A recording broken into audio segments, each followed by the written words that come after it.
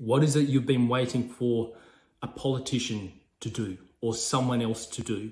And how can you go and make that happen yourself in whichever ways you can, even in the smallest ways? Hey there, welcome to today's video. Nash Mackey here, rapid breakthrough and personal performance coach. I'm going to talk about a topic that is very, very hot right now in Australia. And I'm going to talk about this topic not because I want to get political or anything like that, but because I want to support as many people as possible. Use this time we have right now. We've just got someone else has been elected, and I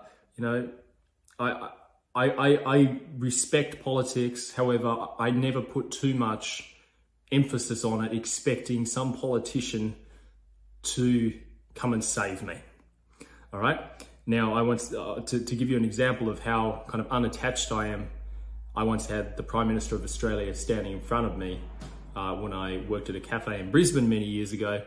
There were these security guards around, and I didn't realize they were just these people with little fanny packs on, and they had their hands in, obviously concealing weapons and everything else they had. And there was the Prime Minister. That was quite a few years ago. I didn't realize until someone pointed it out, because I wasn't keeping up to date with the news. That was when I was a little younger. Now I do my best to keep informed with what's going on in the world. And obviously we all know that there's been some massive changes in Australia over the weekend. And this is relevant to you, even if you're not in Australia, because obviously you've got someone in power in your part of the country. And I wanted to drop in and just share this message because I want to see people win. I want to see people live the greatest quality of lives possible. And to me, what I noticed was a lot of people were putting so much, they were relying so heavily on the elections going one way and a certain person or certain party getting into power.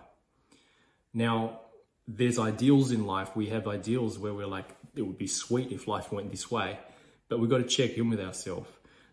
As it's been said, the essence of life is uncertainty. We never truly know.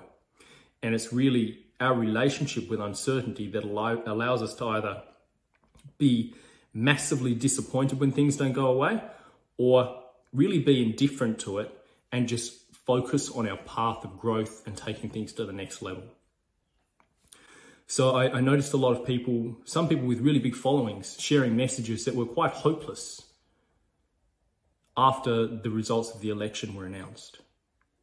And that's no judgment on anyone, because I understand people, at times we can all put a lot of emphasis on outcomes. That's what we do as humans. Right now, if you're feeling a little deflated, if you're feeling like the wind's been knocked out of your sails a bit because of the outcome, I invite you to check in with yourself.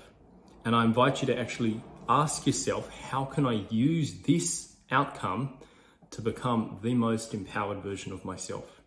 How can I use this outcome to learn to stand on my own 2 feet, stronger than ever before? A lot of people are looking and waiting for a hero. They're waiting for someone to come and save them without knowing it. They want someone to do more than they're willing to do for themselves or their community. So this is a beautiful opportunity for all of us, again, regardless of what country you're in the world, to check in and say, all right, am I holding myself back, expecting someone else to do more? I get it's massively challenging when there's people in power who are doing things that you don't agree with, and you believe they should be doing it different, but guess what? They're not. And we can either sit around and complain about how it should be different, or we can just say it is what it is and get on with it and focus on becoming the greatest, most empowered, most educated, strongest versions of ourselves, and creating community around ourselves. I learned many years ago from a great mentor, an amazing way to approach life is with high intention, low attachment. I had intentions for this election as well. I was promoting information about certain parties because I believed they stood for great things. So yes, I had very high intentions, but I had low attachment to it as well. I'd actually made a decision in my mind how I would show up regardless of who got elected. And that's what I'm inviting you to do. I'm no better than anyone. I'm not saying that by any means, but I'm inviting you to consider, how can you use this time right now to take your life to the next level? What is it you've been waiting for a politician to do or someone else to do? And how can you go and make that happen yourself in whichever ways you can, even in the smallest ways? How can you, as Gandhi, I believe it was, said, be the change you want to see in the world? How can you do that now? How can you make that happen? How can you start the snowball rolling? That is the opportunity you have. So right now, take stock of where you are.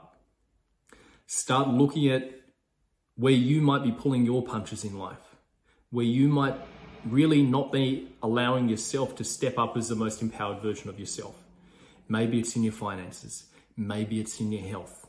Maybe it's in your mindset. Maybe it's in who you hang around with.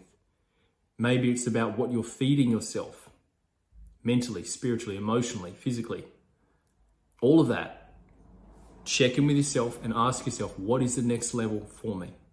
And go about creating that. And beyond that, remember the power of thought. Sounds woo-woo for some people.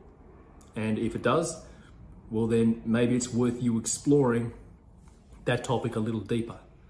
We fully know that thoughts have power, and your thoughts have the ability to create certain outcomes. Anything we create it first in the mind and then in the body.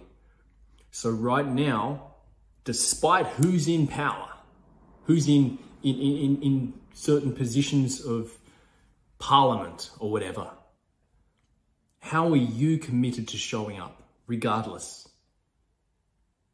That is my question for you. I get it sucks at times when things don't go the way we would love. But what are you going to do? Are you going to sit around and wait for someone to come rescue you?